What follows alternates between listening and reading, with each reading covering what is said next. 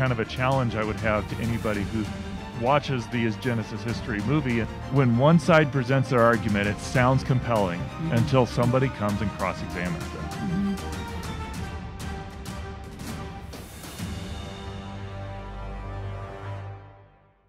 Next up in the Is Genesis History parade of PhDs was Steve Boyd, a Hebraist, who was there to speak to the linguistic clues in the early chapters of Genesis. As tends to be, the central debate is the meaning of Yom, translated as day in most English Bibles, and its meaning. Unsurprisingly, Boyd feels this can be interpreted in no manner other than 24 hours, despite legions of scholars who disagree, or are at least less certain. But as nothing Boyd discusses was a scientific claim, and this is Genesis History Science, let's skip ahead to the next on the roster. Dr. Andrew Snelling of Sydney, Australia, currently in the employ of Answers in Genesis representing the field of geology. Andrew took Dell to SP Crater, a cinder cone volcano near Flagstaff, Arizona. As visually impressive as the crater is, Andrew pointed out that this is a relatively small volcano in historical context. He speaks of Mount St. Helens eruption in 1980, which was 2,500 times smaller than the Yellowstone eruption, estimated to be 630,000 years ago, by the way, which in turn was a fraction of the size of the largest known volcanic eruption of the Deccan Traps in India, about 65 million years ago. Using these three data points, Snelling concludes, what we see in the present is really only minuscule by comparison to what we've seen in the past. There are currently around 1,500 of what are considered to be active volcanoes in the world, with about 50 or so erupting each year. Even if we limit ourselves to 6,000 years of history, that's 300,000 eruptions to consider. And Andrew cherry-picked 3 examples to infer a trend that volcanic activity is not only trending downward, but that it is reducing by orders of magnitude. In fact, the trend lines over time for volcanic activity are relatively flat and stable, even over relatively short periods of time. What we do see are spikes in frequency and spikes in severity, just as one would expect in a relatively random event like volcanoes. Small eruptions happen all the time. Big eruptions happen all the time. And that's telling us something about the historic past. We can't use present-day rates of these processes to understand how quickly and how majestically, in terms of scale, the geological record accumulated. Andrew is inferring that somehow because volcanic activity isn't consistent enough to be considered a clock, that somehow no clock could possibly exist. This is like saying that because the amount of rainfall varies from year to year, that we have no way of knowing how long it takes the Earth to orbit the Sun. Because some days I drink more coffee than other days, no one can predict when the 6 o'clock news will be on. Demonstrating an unpredictable event in no way rules out predictable events. Some things happen at constant rates, some things happen at variable rates. Actually, Andrew would disagree with that, but we'll get to that in a minute. Finally, Dell asks the big question. How do we determine the age of these rocks? To my surprise, Andrew answers with a high-level, but relatively accurate description of radiometric dating. Radioactive elements in volcanic rock begin to decay to daughter products, and by using the slow rate of this conversion, rocks can be dated to millions of years old. The fact that the decay rates in the present are slow. In the present? That's strange phrasing. But we would say that the present is not really the key to the past, because obviously the past holds some massive catastrophic events that are not going on today. Wait, what? What catastrophe could possibly affect the rate that radioactive elements decay? Those rates have been rigorously tested to be unaffected by temperature, pressure, moisture, electrical or magnetic fields, or any other external pressures. For the sake of being complete, a relatively rare process of electron capture can affect the rate, but by less than 1%. Decay rates are literally clockwork. The one major catastrophe a young Earth creationist proposes is a worldwide flood. But what aspect of a year-long flood could possibly impact decay rates? Again, the most extreme temperature, pressure, and moisture conditions have absolutely no impact on radioactive decay.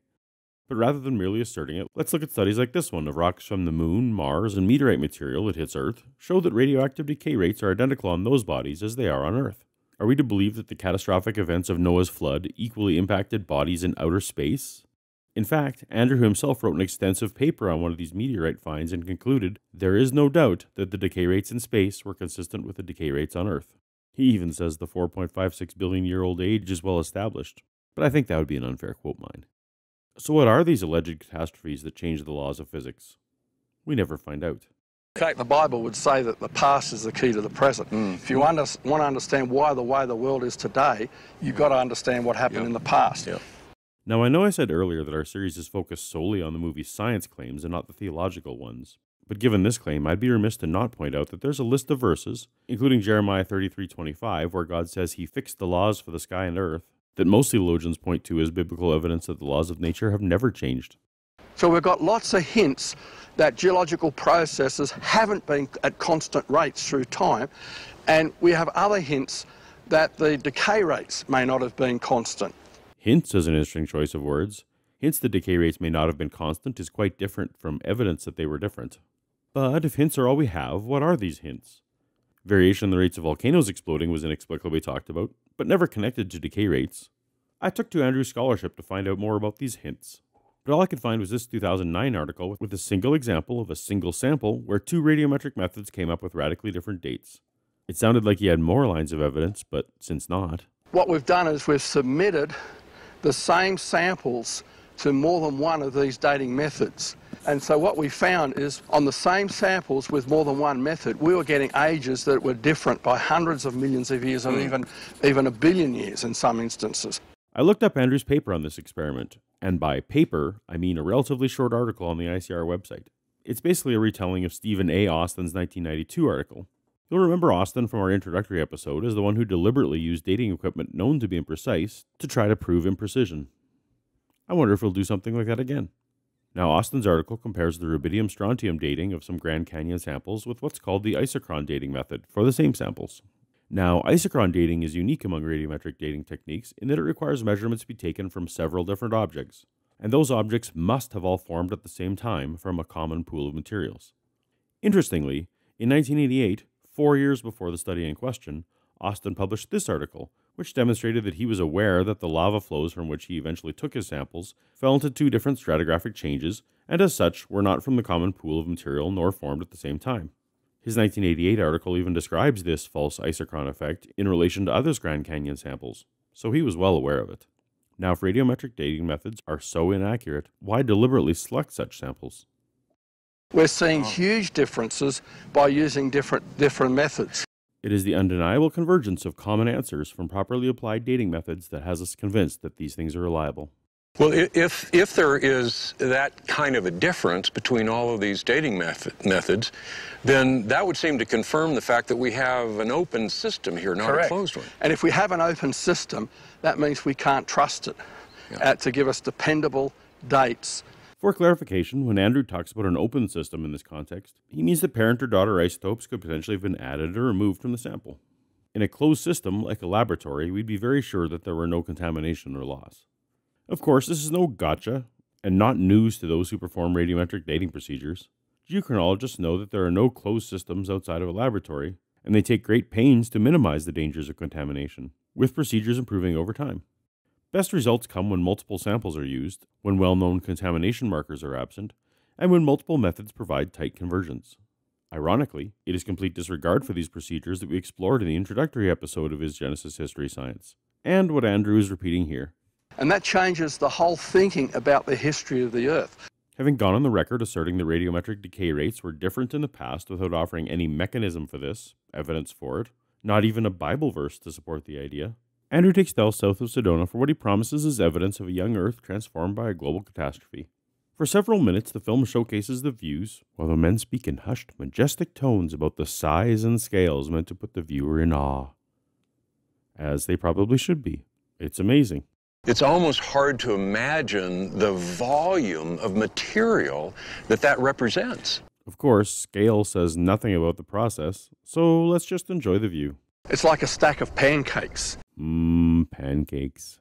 Andrew points out what he calls the knife-edge boundary, the seemingly seamless edges between layers, which isn't actually a consistent thing with well-known crumbling and upheaval in many parts. But I've never really even been sure why this should be a convincing argument.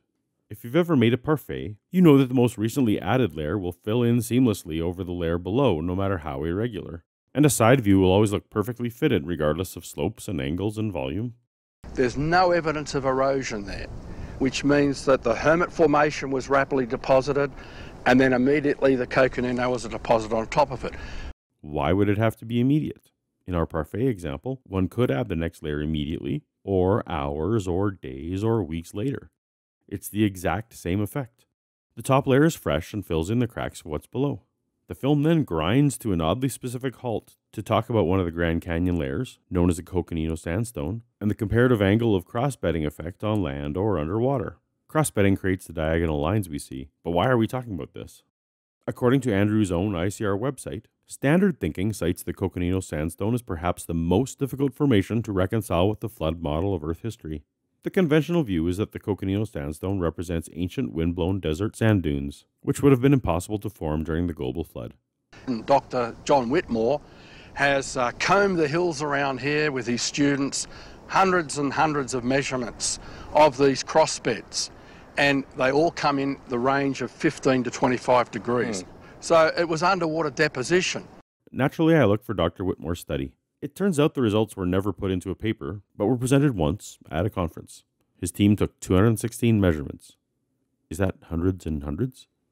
A table of the measurements has not been shared, but Whitmore claims a mean of 20 degrees, but admits a range as high as 32 degrees. So at very least, Andrew is lying that they all came in under 25 degrees. Why is that important? The angle ranges for land and water indicate the maximum angles for such dunes to exist before collapsing upon themselves. Of course, some dunes will collapse sooner and therefore have a lower angle. The presence of even one reaching 32 degrees, as admitted by Whitmore, indicates that they had to be on dry land, as that's well above the maximum ever found underwater. Of course, the literal textbook on this subject, and the U.S. Forest Service, claim most of the Coconino crossbedding is steep. We don't even have Whitmore's details to compare the claims. Unfortunate. But the evidence of dry land formation isn't limited to those angle measurements. There's material type and distribution, the unique land-based ripple marks, and, most damagingly, an abundance of clear and distinct fine sand reptilian tracks. Yep, reptile footprints. Since the Coconino layer is relatively high up, under flood geology, it would have to have been formed later in the event. There could have been no land-based reptiles alive to be walking around, underwater, leaving very crisp footprints. Strange that Andrew didn't mention that. So it isn't a difference in believing in those layers that exist. Not at all. It's the difference of time, isn't it? Nope. The difference is starting with the conclusion. Once people get locked into that focus, anything outside their field of view that conflicts with that focus is marginalised. To be intellectually honest, one must look at all the evidence. But you were saying that this kind of evidence is in the open literature now. Yes. That's right. It's not that these vague science claims you make are new to anyone. They're not being dismissed. Everyone knows about them. It's not like these claims were made by Andrew or his team. Some of them are centuries old. Why is it not making an impact? Because they've been weighed and considered in light of all the evidence. Cherry-picking a few stray data points and speaking to lay people about them in misleading terms is unlikely to impact those who study these things for a living. Is Genesis History Science? Continues with part 4, hosted by SciStrike on his channel. Tap on the video image to continue there now, or find a link in the description. Before you go, why not subscribe to Paulogia to make sure you're notified of future episodes. Later.